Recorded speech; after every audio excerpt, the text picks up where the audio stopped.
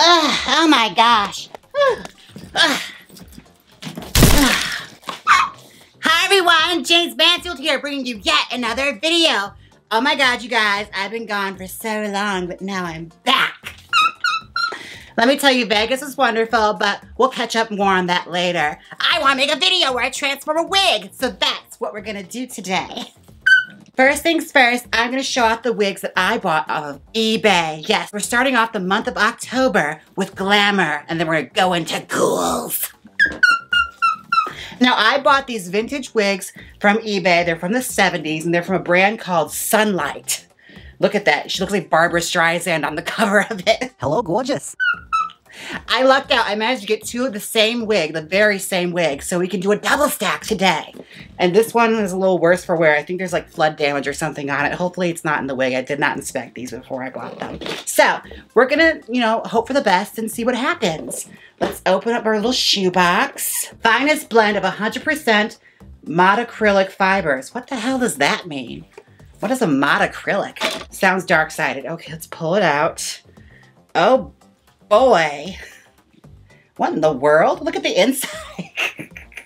This is definitely old. There's like a Velcro dot sewn onto it. How does that come out? Oh, wow. Oh no, it's been repaired. I guess the Velcro stopped working, so they put this on as a repair. Oh no, it's somebody with an even smaller head. Wow, the stories behind this wig. What else is in here? Okay, there's the tag, so you know it's legitimate. It is Sunlight 24. Sunlight 24. Okay, and what does this stuff say? What does it say? Oh, I think this is the receipt. They bought it at Kmart. Wow, that's an old receipt. Does it say what year it is? When did you buy this?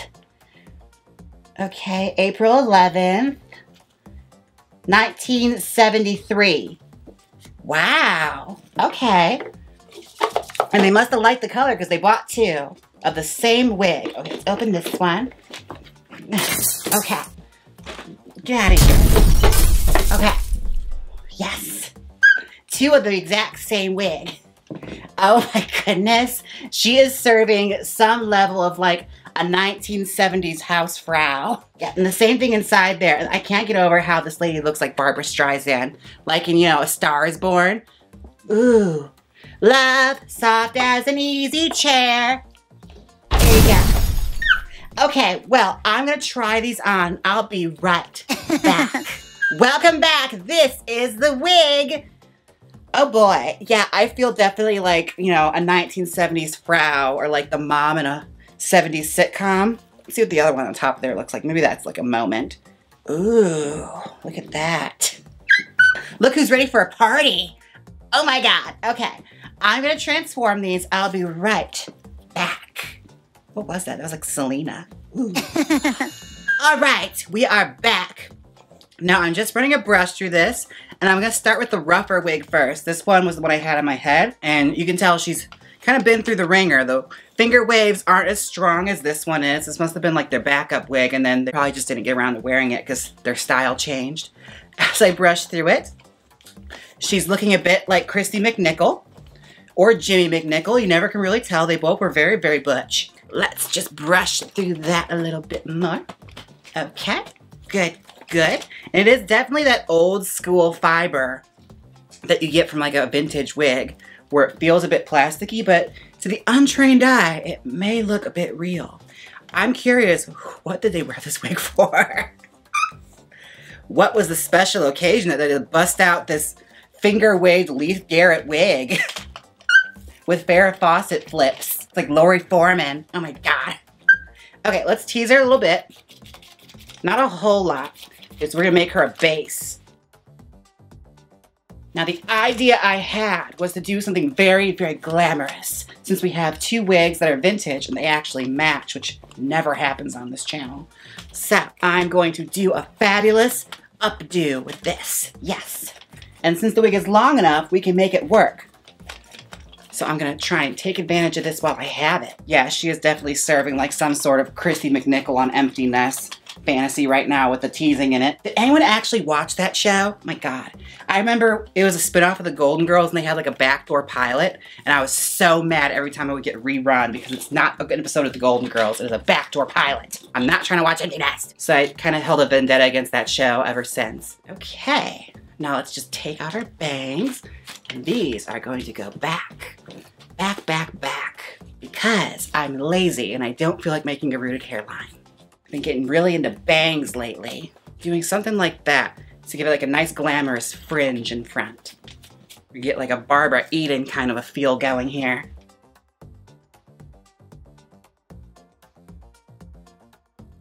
And if you want the hair to smooth back and look smooth, like look at that, that's sexy.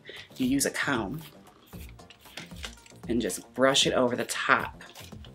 And that'll get a nice smoothness to it. I mean, it seems like it's kind of, you know, obvious, but some people don't know that.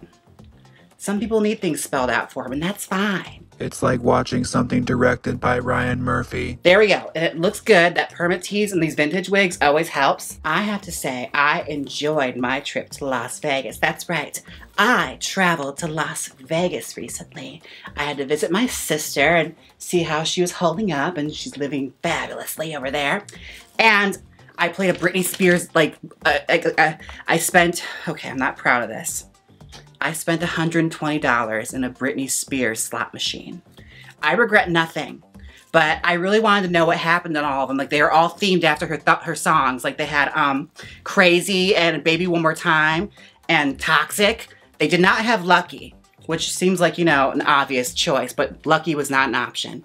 Needless to say, I won nothing, and the only thing I succeeded in doing was wasting my time at a slot machine, but it was fun. I had fun.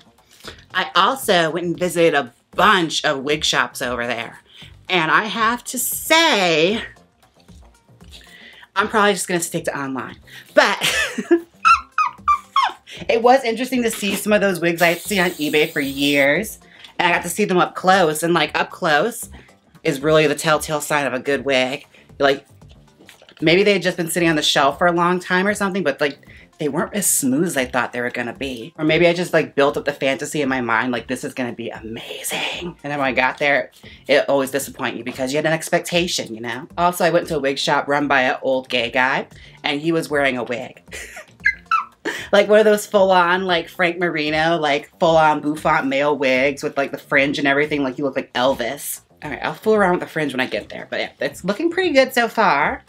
Just gotta blend that back a bit and figure out what's getting left out and what's going back.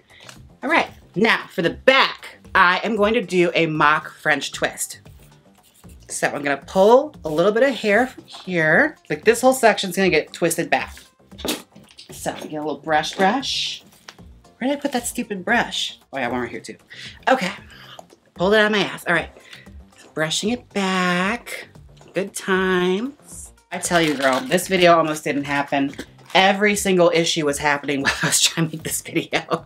We got our microphone stuck on the stand and it would not budge. So we had to like jerry rig it from an old microphone, and we managed to make it work. So, you know, you guys better feel lucky that I'm going through all this trouble, because had I gotten stressed out, it wouldn't have happened and you would have waited a whole nother week. I'm just gonna do that. We're gonna pull that over. We're gonna leave a little bit hanging down as well, so we can disguise our back hair. So we just roll it. I've shown you how to do this before. We're just doing a little mock French twist.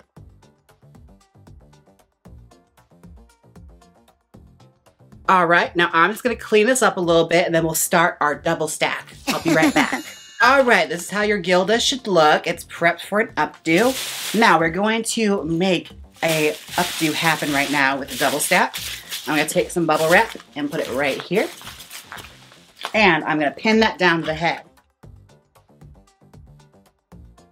Since this wig's a little shorter, I can't necessarily tease a whole lot of hair into it because it's just not very big up top, because these wigs, I don't know what it is, they always layer them so short on top, giving that mullet effect.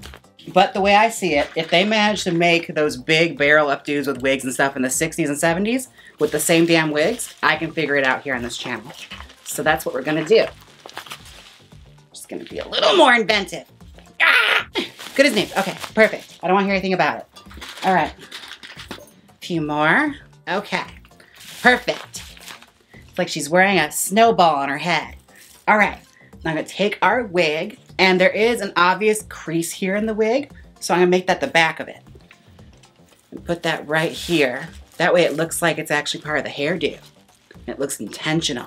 Okay, now let's pin that on. Let's do a little in the front. That's a mop in the front, oh my God. We're gonna work with it, okay? It's gonna be great, just trust me. All right, now we have hair to work with. Fabulous, okay. Just push those pins in a bit more. And we got a nice little lift here thanks to that bubble wrap. This is gonna be great. Okay, now we are going to do some barrel curls. Those are really, really easy. Now, I'm gonna take little sections at a time. And since they're all on tracks, it kind of gives you an idea of where to start and where to end. I should do about this much of your finger. And that's as much hair as you're probably gonna need. The smaller the better because you get more curls out of it. If they're too big, then it's gonna look a little, you know, bloated. All right, got a little bit right there. Gonna comb through the ends. And tuck your finger underneath it. And roll it under.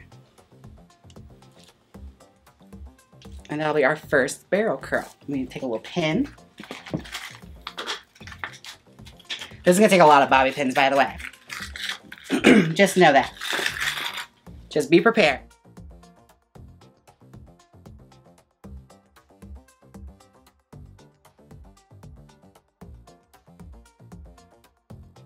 Okay, try your best to make sure it's not too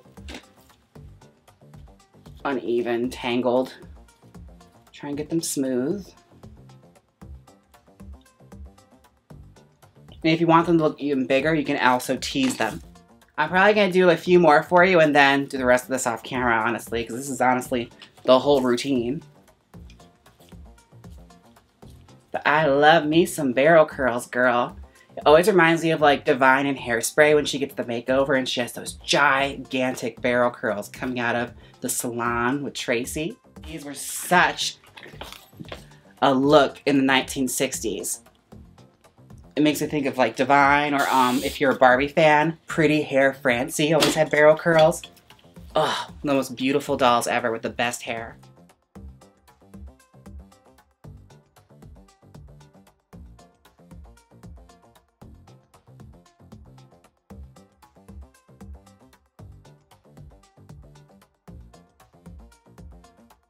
Just tuck in your tails. Tuck in your tails. All right, I'm gonna do the rest off camera. I'll be right back. All right, she is all curled up. Now this barrel curl thing is so easy. It's literally just under curling in a row, working your way up until you get to the very top. And at the very top, you can have a little more fun. Since the hair here is really short, I just combed it a little bit and just played with the curl that's already there. Also, I should mention that a curly wig will be a lot easier to do this with. You can do it with a straight wig, but you gotta use a lot more hairspray and a lot more pins. You're better off just doing it with a curl because it already is working with you. Now, what we're gonna do here is just fix up our back and make it wearable and presentable. Improve that wave that's going on here. Also, I don't know what it is about barrel curls. It always makes me think of like quinceañeras or the prom. Or like Selena and No Te Queda Más. Where she had that big stack barrel curl updo. It's so gorgeous. You mean No Me Queda Más? What you said. She is looking cute. Let's just play around with this fringe a little bit. And get her looking presentable. Ooh, almost knocked the whole thing over. Okay. Let's know our own strength. Not manhandle the wig. I'm just playing around with the curls here in the front so I can block out my sideburns. Creating sort of like a dangly fringe. And we have like, you know, a very dressy hairstyle for someone in the 60s or, you know, the 70s. They also wear hairstyles like this a lot at formal parties, or at least in like films with prostitutes in them, like Foxy Brown. All the ladies wore hair like that, like the formal gatherings. I think she's looking rather cute. Let's just hairspray her down. And I think she'll be ready to try on. Yes, okay. I'll be right back with our final result. Welcome back. This is the final result. Oh my God, I love it. Now, I hope you guys learned a lot about this because barrel curling is so easy. It's time consuming, but it's easy. Now, this wig is fabulous, but it is just missing one more thing. The Jaymes Mansfield Magical Wig Spray from Black Phoenix Alchemy Lab. Let's just give this hair a spritz.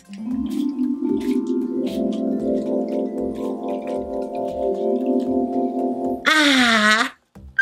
Now my hair smells just like cream soda. Available at blackphoenixalchemylab.com. Thank goodness, because the things smell like an attic. Oh my God.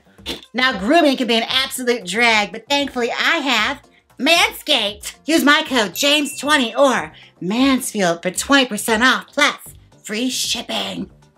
It's for your no-no bits. And if you want to look as gorgeous as I do, be sure and use my code Jaymes at Gerard Cosmetics. Gerard. You'll get 30% off on regular priced items. Now, I would like to take a moment, a Venmo moment, where I thank everyone who's tipped me on Venmo. I would like to thank Lee, Manika, and Jamie. Thank you all so much for the tips on Venmo. Now, don't forget to like, comment, and subscribe. And until next time, bye. And sorry I was gone so long. It won't be like that again, okay? I was on vacation. Bye. Hit the outro.